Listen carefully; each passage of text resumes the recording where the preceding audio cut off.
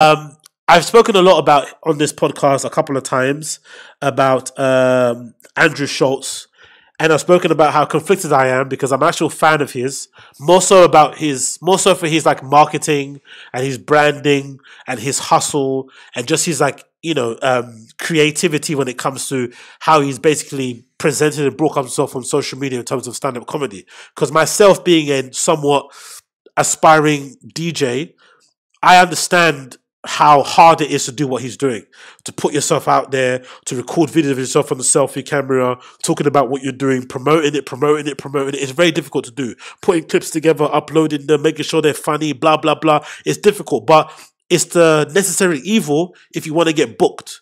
Same with me. If I want to DJ in nightclubs and stuff, I have to do more live streams. I have to do more clips. But again, I'm lazy to do them. I make excuses. It's long to do. I have to carry the equipment. I make excuses regardless. But Schultz does it. But during his recent special that he obviously released now called Infamous, he started to become a little bit annoying because he's starting to create these fake scenarios, I feel like, in order to make himself the hero of his own story. And in my opinion, I think most of these occasions that he's talking about and instances to back up his special are lies. He's spoken about being hacked. What's the other thing he spoke about? He spoke about being hacked. He spoke about being censored. He spoke about stuff being taken down on Instagram and shit. And he keeps creating these boogeymen, I feel like, in his mind in order to get his fans to rally behind him so they can keep pushing his special, put it in front of people's faces and keep selling it.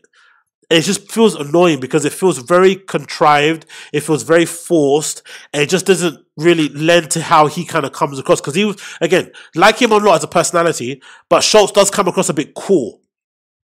And in my opinion, I think this stuff makes him look the opposite of cool. It makes him look lame as hell that he's going to these sort of depths and going to these sort of levels to promote a special that most people won't even care about. Because in my opinion, I've always said, I think with comedians, I think I've proved it a couple of times on this comedy stream, whatever I do. Whenever I ask people on here, have you watched so and so's fucking comedy special? You all say no. And I think there's a big majority of people who just don't watch comedy specials. They might watch your podcast, they might see clips on your subreddit, but they will never sit down and watch your half an hour special, let alone an hour special, right? So if that's the case, then when you do comedy specials, you're mostly doing it for your fans. You're not doing it for new fans. New fans are never going to watch your stuff, in my opinion. I don't think you're really going to... It's a bit of a cynical thing to say, but I don't think comedians find new fans from their comedy specials. I don't think so. I think the comedy specials are a way to kind of get your name out there, to get more sponsorship, to get to get people to like notice you, to get more brand deals and shit. But I don't think it necessarily gets you more fans. I think the fans you have are the fans you have. They maybe get cultivated through your podcast. But I don't think the random person would like, oh, I don't know who Schultz is. Let me check him out, and then suddenly they're viewing him. If you're gonna watch Schultz's comedy special, you're gonna watch it because you like him as a friend. Cool. Anyway. So I think all this aggressive pushing of the comedy special is a bit pointless because if you haven't watched it by now, you're never going to watch it. I have not watched it still, and I'm probably never going to watch it now, especially off the back of all this cringy, annoying stuff that he's doing. And the latest thing that he's doing now is that I guess when he launched the Infamous podcast, he did similar to what Louis C.K. does. He had it on his own website. Louis C.K. has been doing this for years, so it's not a new thing. And then, but I guess his special hook that he had was that he was going to put it on his website for a short period for paid, and then after a while, it would then go free. I'd imagine. I think I didn't read too much into it, but I'd imagine it would be like kind of free to stream, whatnot. But I guess if you're a fan and you really wanted to help him out and you wanted to watch the comedy special right now in that moment, then it'll be available to watch. If you paid, it'll be behind a paywall, so to speak. But now, obviously, he's changed his mind, or he's part of the whole brand, the whole marketing ploy, and now he's doing this whole marketing thing about him being a capitalist pig, and he's turned this into a whole new thing, and it's just annoying to me personally. So this is latest little clip he put together on his Instagram page that I thought, in my opinion, just came across a little bit contrived, a little bit annoying, a little bit try-hard, and a little bit pathetic, in my opinion. But again, maybe I'm reading too much into it, maybe I'm a loser, maybe I need to do my own shit, maybe I'm a hater, blah, blah, blah. Regardless, let's check the clip and see what I'll go on and see what he's saying. I'm a greedy fucking capitalist pig. I said I was only going to sell the special for 2 weeks. I stopped the sale, and an unreal amount of people reached out to me saying that they didn't get the chance to buy it. They just heard about it late. They had financial constraints. They said that they couldn't buy it just yet.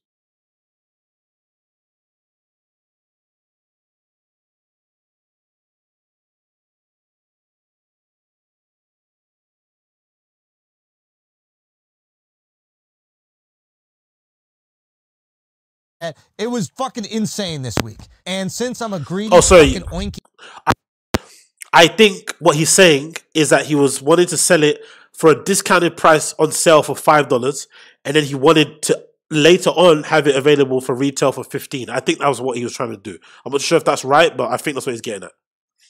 Fat pig. I'm a fat, greasy, eat whatever. Joe Rogan would shoot me in a helicopter to DSP. clear up the infestation that we are. Greedy fat pig. I'm putting the special back up. I wanted to come on here and I wanted to be like, I'm doing it for you so the good people at home could get to experience my comment. No. I'm a greedy, fat, greasy... All right, having watched the video, it is quite funny. The fact that he's legitimately fessing up and owning up to the greed and the capitalism and the piggy nature of it and the horrible nature of it and the real scummy nature of it. Because I remember before he had this bit where he was like, what do you think? How he was a hypocrite, right? And you kind of lent into it, like being Hippocrates and shit. So I do like he has some level of self-awareness, but it's still a bit annoying. Pig, and I want money. Okay? That is the real fucking reason. Okay, so if you go to theandrewschultz. You can help feed my fat, greedy gut. Now that I got that part out, that I'm not proud, I can tell you that I'm genuinely fucking floored by the support, and it means the fucking world to me, and thank you guys so much. But what is also true on the other side is if you had a trough here full of money, I would just the whole thing up. Eat it, snort it, chew on it.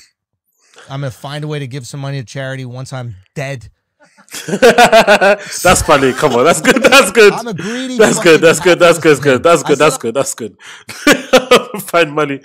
Look, I think in general, you know what's funny about this sort of stuff? I was thinking about just now. Do you think most of these guys actually only have podcast fans that are comedy fans? Like, do you think there actually exist Andrew Schulz stand-up comedy fans only and don't watch his podcast?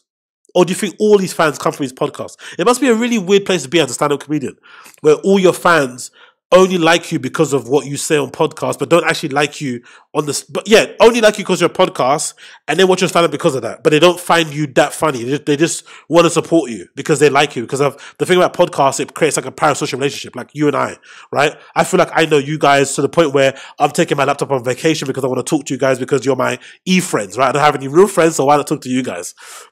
I could be in a club somewhere grinding on something big and meaty, right? But instead I'm over here talking to you guys. So clearly there's a connection that we have.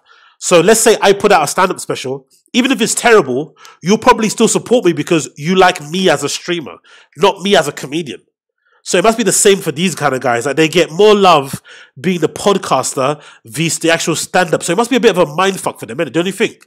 Like it must be a little bit annoying. Like people don't actually like them for their comedic mind. They only like them for which might explain why people like Dave Chappelle and Chris Rock and stuff, why those guys are very hesitant to do their own podcast. They just do stand-up comedy. They don't want to be looked as a podcaster because they don't want people to like them for a podcast. They want people to only like them for their stand-up comedy and their acting and stuff. But you know what I mean?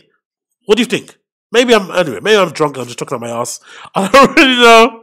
But honestly, guys, all my life, right? I've had one full beer. Was that one full beer? Yeah, I've had one full beer. See that, right? One full beer and one half a beer, and I'm already lit. I don't know how Unix does it. I really don't know how Unix does it, but I want to find out. So I do think I'm going to reach out to Unix soon, and I'm going to make sure that I find out how Unix does this whole fucking getting lit on stream and shit. I want to find out how he does it, but whew.